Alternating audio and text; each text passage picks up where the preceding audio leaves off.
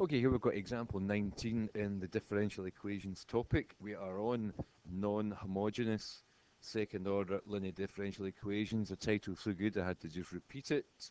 There it is. We've learnt about homogeneous second order differential equations. We've just looked at the first example of a non-homogeneous. If you haven't seen example 18, go and watch it, because otherwise this really won't make sense at all. So the first example in example 18, our f of x, our right-hand side function x, was polynomial. Sometimes you'll find that the right-hand side is a trigonometric function, and for the moment we're only going to consider functions that are either sine x or cos x. There might be a multiple, it might be sine 2x or cos 3x, but it will just be sine or cos.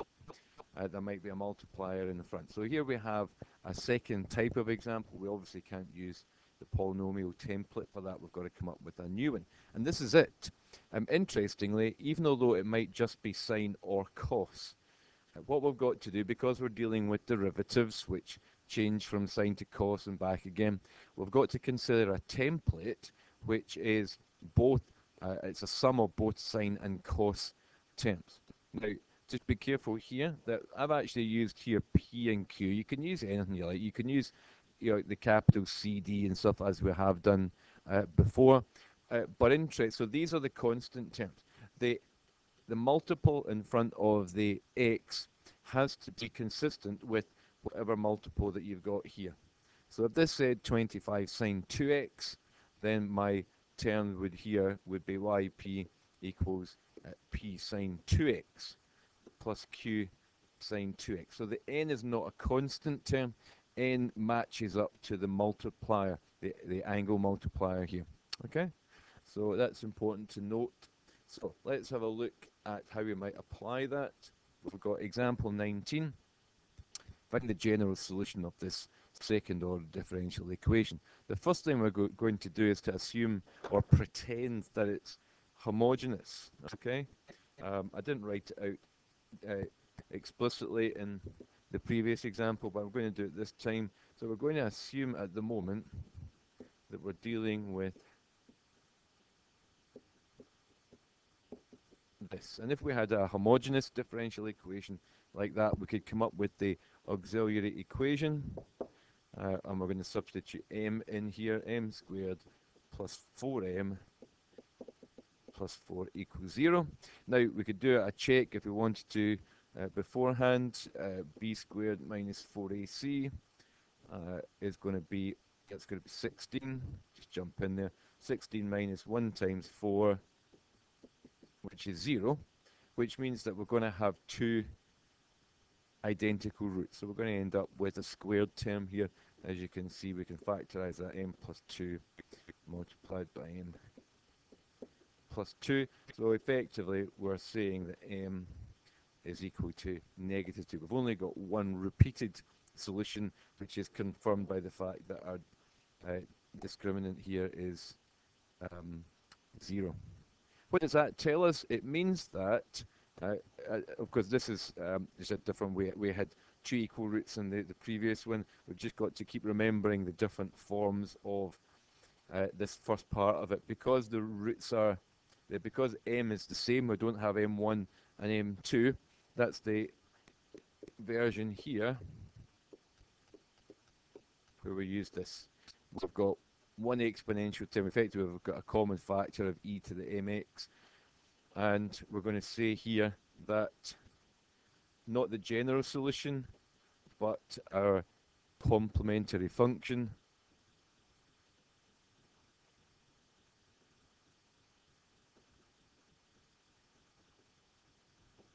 is going to be y equals, well, let's write it out again over here, a plus bx times e to the mx. So we've got y equals, that's just going to be two constants, y equals a plus bx multiplied by e to the negative 2x. So that's us got our complementary function in the bag. We'll come back and pin something else onto that a little bit later. So this time we want to consider the particular integral. We need to make a template based on what we see on the right hand side, f of x. Well, here we've got 25 sine x. It's clearly a trig term. So we're going to suggest that for the particular integral,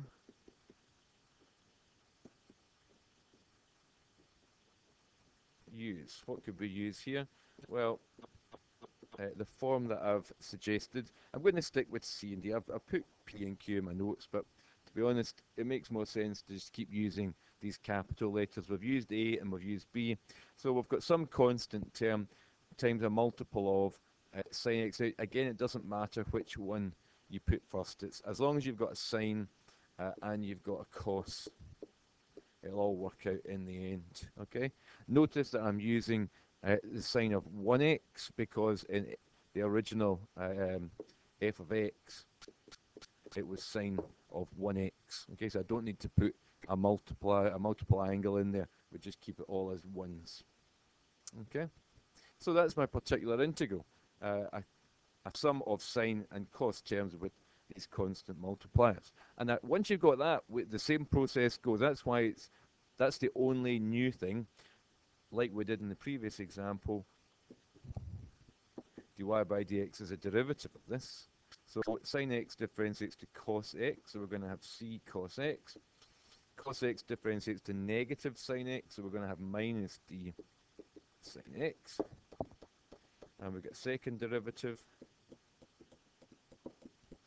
Cos x differentiates to negative sine x, so we get negative c sine x. Sine x differentiates to positive cos x, so we're still going to have that. Oops, that's going to be cos. So the sine and cos kind of flip around from line to line. It's important to remember about the signs of each one. Okay, that's the same as the previous one, and so is the rest of it. Really, it's the format's always the same. We're going to substitute all of these into equation 1. Well, where is equation 1? It's the very first equation up here. We're going to substitute it in there. So we've got our, let's write it down. Seems so long ago. We've got d2y by dx squared plus 4 dy by dx plus 4 equals 25 sine x. So that's the original equation. We're going to substitute everything that we worked out for our particular integrals. The second derivative is negative c sine x minus d cos x plus 4 lots of the first derivative, c cos x minus d sine x plus 4. Oh, no, it's not plus 4 at all. 4y equals 25 sine x. That was my mistake. We've still got 1 to substitute in, which is c sine x plus d cos x, and all that is equal to 25 sine x. You need a big piece of paper for these ones. Multiply out before we can tidy things up.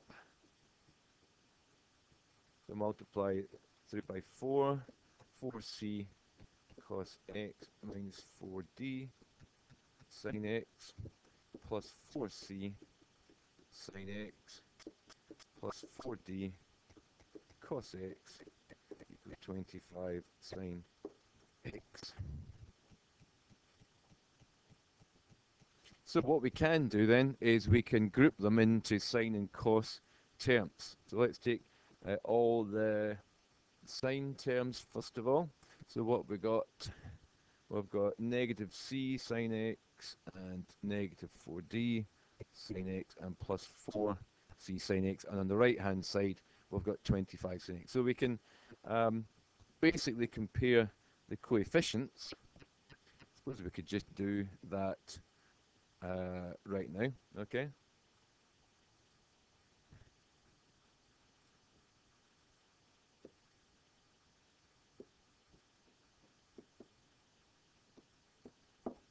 So I've got negative c sine x minus 4d and plus 4c all sine x is equal to 25 sine x. In other words, I haven't even simplified this yet. 4c and negative c is 3c, so we've got 3c minus 4d is actually equal to 25. Okay? And if we compare the cos terms, we can say that we've got negative d cos x plus 4c cos x plus 4d cos x. Let's do it over here. We've got negative d plus 4c plus 4d cos x equals, well, there isn't a cos x term on the right, so that's 0 cos x. In other words, negative d. Let's simplify the left-hand side. What can we do there? We've got 3d plus 4c equals 0. Whew. We've got two equations with two unknowns. We've got a system of equations which we can then solve simultaneously. Are you enjoying this yet? Okay, so what have we got? We've got 3c minus 4d equals 25. We've got 4c plus 3d equals 0. We can do whichever way comes to mind. I'm going to multiply the first one by 3 and the second one by 4 to make our 12d. So we end up with, multiplied by 3, 9c minus 12d equals 75. Multiplied by 4, 16c plus 12d equals 0. We can add these together. We get 25c is equal to 75. So c is going to be 3. Good news. And we can also then substitute that, if we know c equals 3, into either of the two equations that we've got. 4c plus 3d equals 0. So 12 plus 3d equals 0. 3d equals negative 12, so d is equal to negative 4. And what were c and d? C and d were the coefficients of our particular integral that we proposed back up here for a particular integral use. That's the particular integral. We've just found out that c is 3 and d is negative 4. i.e.,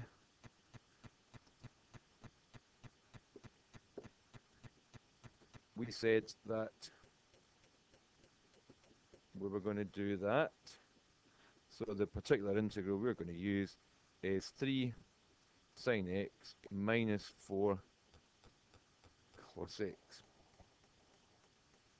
And if that's the particular integral, then we're ready for our general solution. Big fanfare. General solution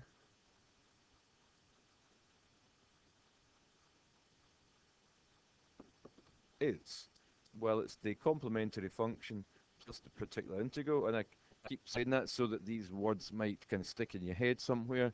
In other words, y equals, what was the complementary function way back up? A plus bx. Remember you underlined it? A plus bx times e to the negative 2x. Oh. Huh? I lost it there. A plus bx times e to the negative 2x, that's our complementary function, plus a particular integral that we've just worked out, 3 sine x minus 4 cos x. There is the general solution to your second order non-homogeneous differential equation. Okay, have a go at doing those trig ones. There's one more example which is to do with what happens when f of x is exponential. The good news is, as you can see, the template's going to be different, but the process is still going to be the same. So it's really about knowing which of the three templates to use for your particular integral, and the rest of it has a kind of common process to it. Okay?